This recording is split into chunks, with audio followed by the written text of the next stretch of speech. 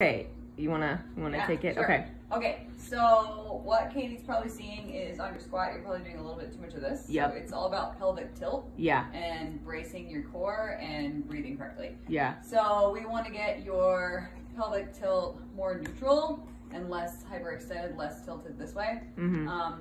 So basically, I'm going to show you a drill that I like to do, but also with breathing. Have you guys talked about breathing at all? No, I was gonna go over it, but I mean, if you want to address it now. Also, yeah. So first off, with breathing, you want to make sure you're breathing through your belly. So when you inhale, when you breathe in, your belly's gonna pop out like this, and then when you exhale, it's gonna come back in. Okay.